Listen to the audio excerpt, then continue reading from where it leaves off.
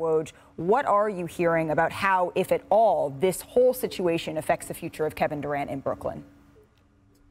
Yeah, listen, I don't think Kevin Durant is at a point now where he's, I think in the short term, going to ask out again. But, you know, as Zach said, it does feel imminent at some point this season or prior to the trade deadline if this team doesn't make significant strides. And, you know, take Kyrie Irving out of the equation here.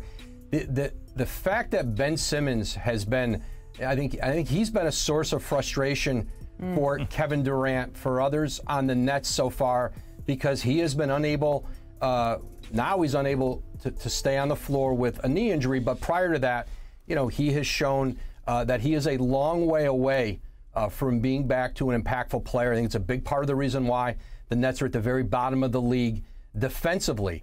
And none of this really works.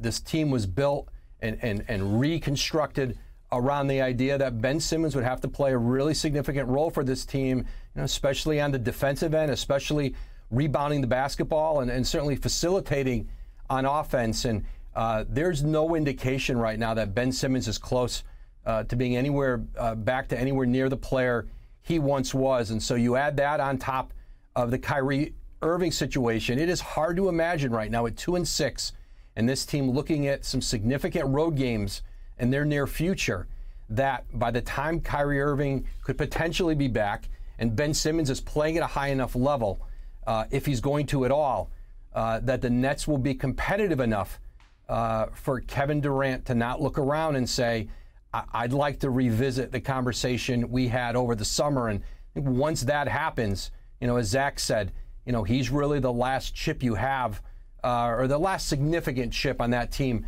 to try to get assets back and get out from under all the investment they've made in salary and players and draft picks to try to win with this iteration of their core players. And right now, Jacques Vaughn still coaching on the sidelines for Brooklyn. He will be coaching tonight against the Wizards. Where do they stand in hiring a next head coach, Woj? And Malik, the last few days, obviously, the Kyrie Irving situation dominated the intention, the time of Nets ownership, Nets management. And so I think today is a day for them to be able to get back, I think, in a little more immersive way into that coaching search. And certainly Ime Udoka, you know, the Nets, he is very much on the brink for Brooklyn as their next coach, but they're still talking to people, gathering up, you know, the level of information and understanding and clarity on what led to his suspension in Boston, essentially an ouster in Boston. But I think for Brooklyn, you know, Jacques Vaughn with a back-to-back tonight in Washington and then Charlotte, certainly he's going to be coaching those games. But I think Brooklyn's attention now, with Irving now starting to serve the suspension, gets back to completing this coaching search, and Ime Udoka certainly is at the forefront of that. Thank you for watching ESPN on YouTube. For live streaming sports and premium content, subscribe to ESPN+.